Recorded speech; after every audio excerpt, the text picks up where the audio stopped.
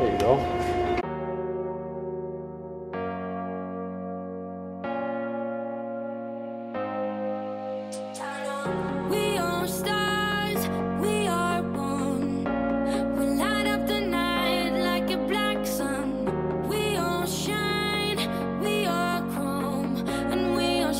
Hello Palpation Nation, welcome to the vlog.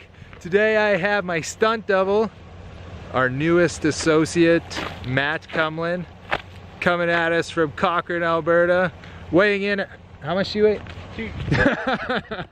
But Matt's been driving me around today, and he's also getting the dirty work done. We got a few more post-mortems left. I'm not sure anything past that, but we'll see what the pathology is. Matt thinks that this is going to be a chronic pneumonia.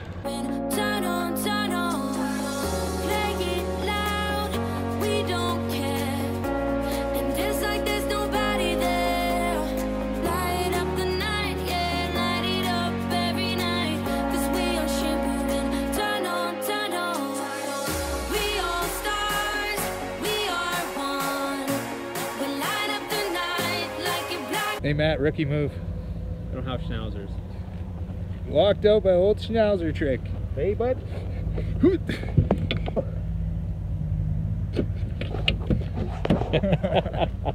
Thanks Matt.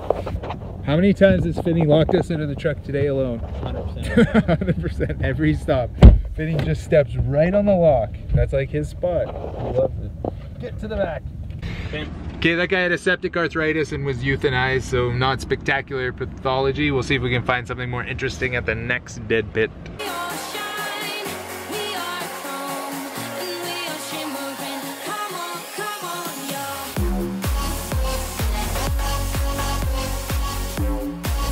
Three.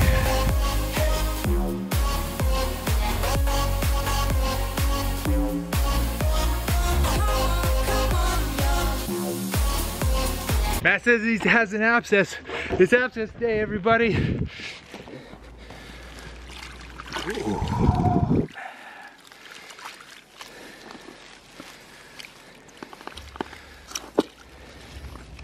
Weird. Like lemon meringue pie. Right? Weird.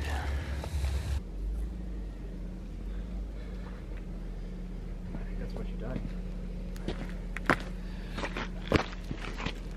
So a huge mesenteric abscess, and just kept going and going. All this edema in the mesenteric fat. There was a fistula that migrated up towards the rumen, and it looks like there might have been some sort of intestinal leakage that caused the peritonitis. So the final diagnosis would be abdominal abscess / peritonitis. Good case, Matt.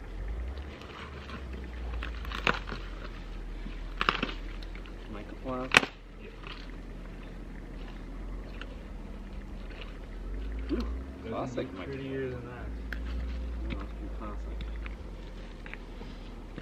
See all those multifocal miliary abscesses? They're coalescing into pulmonary sequestrum. There's a mycoplasma pneumonia. Pretty classic presentation. How pretty it is. Thumbnail.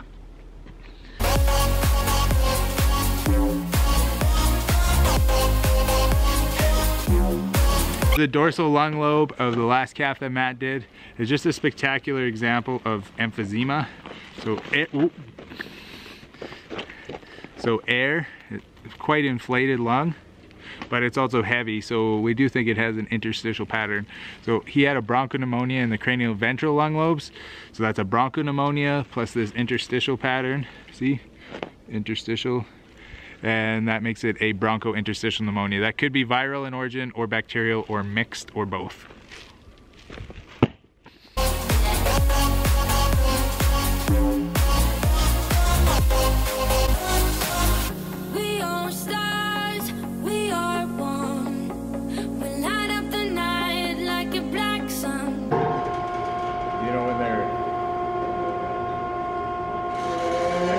Back in, but it's not fully reverted.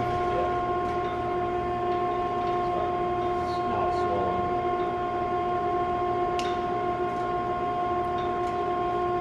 I'll take that sleeve now.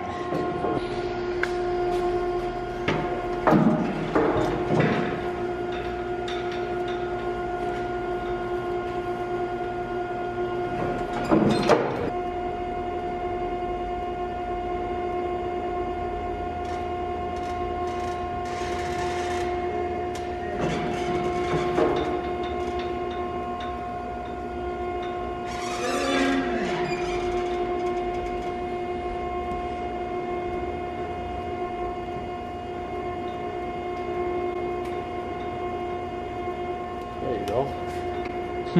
Okay, done. Done, done.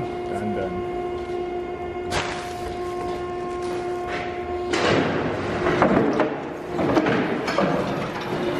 We all shine, we all chrome, and we all shimmering, turn on, turn on. We kiss and we don't tell, spin like a carousel, don't let it go. I'll finish the day. That was my first day out on the road with Dr. Matt. He's been with us for a couple of weeks, but he's been going with the other veterinarians. I'm really excited to bring another vet onto the team. Our practice is growing and we've been accepting tons of new clients and we just needed another cow vet. After we did the postmortems, we had a prolapse to do. So this was a rectal prolapse that had been done prior the day before, and it was still straining. So what I ended up doing was just cutting out the stitches. I didn't know if it was causing excess irritation, and I went ahead and did an alcohol block, so a permanent epidural. We reserve permanent epidurals just because they can have a higher complication rate than lidocaine epidurals do, but they last always. They're permanent epidurals, so that cow permanently will no longer feel her bum. And hopefully that'll decrease the amount of irritation and pushing that's going on and make that cow more relaxed until slaughter. So the alcohol epidural works the same, so you can use ethanol or isopropyl alcohol. Sometimes I'll put a mil of lidocaine in. That time I didn't, and you just put it in the epidural space. Use 3 mils, and provides that anesthesia that lasts forever. What the alcohol does is it demyelinates the nerves, so it breaks down the myelin sheath, and then there can't be a nerve transmission or a proper nerve transmission. Postmortems and prolapses, my 2 favorite P's of bovine medicine. Always with me, tiny dancing in my hand.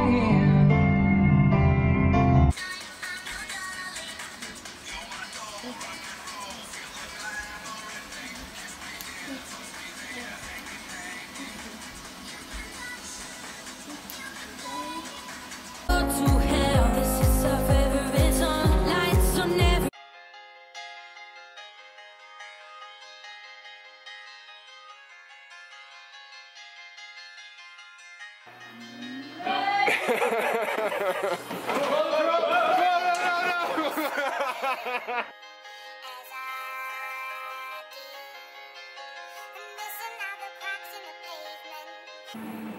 I look in here. Stay out of my gas hole.